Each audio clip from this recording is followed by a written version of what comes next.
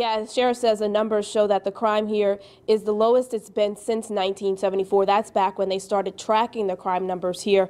They're saying the crime numbers are down in all of the most serious crime categories except assaults. Now, the stats show there were less than 14,000 crimes reported in JP last year. That includes crimes like murder, rape, robbery, assault, burglary, theft, and auto theft. There were a total of 15,791 crimes reported the year before in 2014.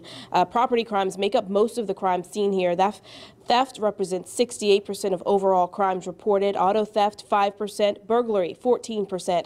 Violence against people like murder, rape, and assault account for 12% of crimes here in JP, and there was a decrease year over year in every category except assault. We in this community have a habit of trying to resolve conflict by beating people, shooting at people, engaging in fistic encounters and things of that nature, which continue to be an issue for us.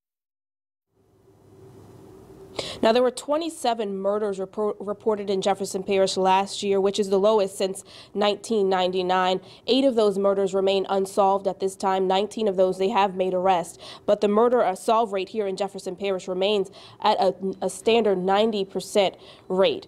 Here in Harvey, I'm Casey Ferran. Back to you.